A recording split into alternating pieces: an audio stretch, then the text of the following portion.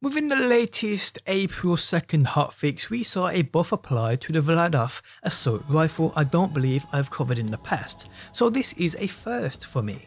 How's it going guys, my name's DPJ and today I'll bring you another BL3 video. If you do enjoy it, leaving a like really helps me out, and subscribe if you do want to see more. So the April 2nd hotfix saw a whole host of changes be applied to weapons across the board.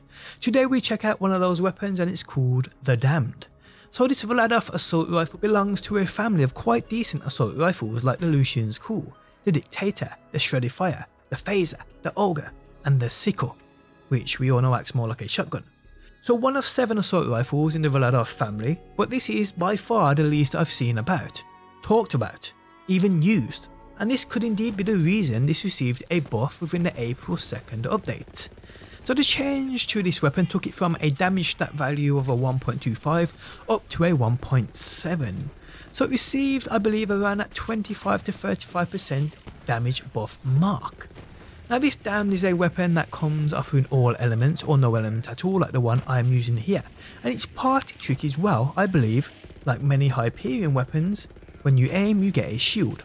Other than that, I myself couldn't find anything else this thing offered in terms of something unique, and to be honest, the shield isn't even unique as that's a standard feature elsewhere. So really, going into this test and review, I didn't really have much to look forward to.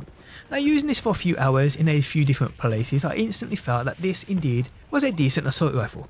It's one of those all-around weapons which is maybe average at everything. It hasn't got amazing damage, but it's very accurate. It doesn't have a gigantic mag size, but it does have a decent fire rate.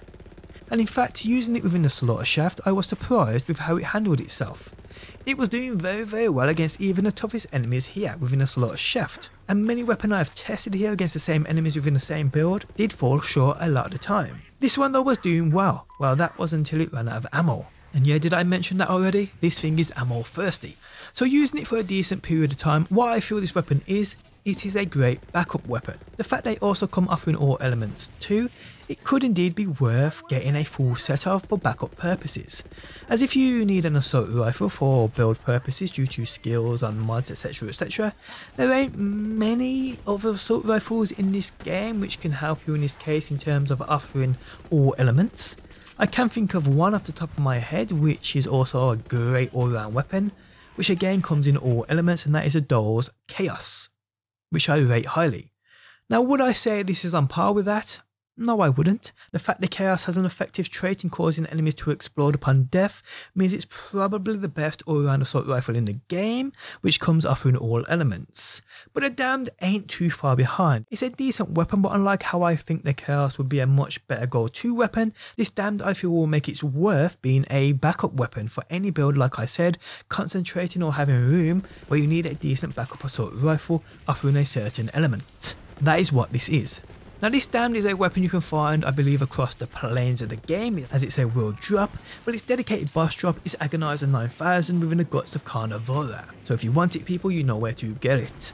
So yeah, my thoughts on this weapon. It's a decent assault rifle for sure, one of the better all-round assault rifles in the game, but for me, its benefits come as a substitute weapon, not something I believe you can base a build around. But on that note guys, we have come to the end of the video. If you guys enjoyed it, leaving a like really helps out. If you're new around here and want to see more Borderlands, be sure to subscribe, and if you never want to miss a video I upload, you can turn notifications on by hitting that bell button. But guys, thanks as always for stopping by. Hopefully you enjoyed the video, and hopefully I will see you on that next one.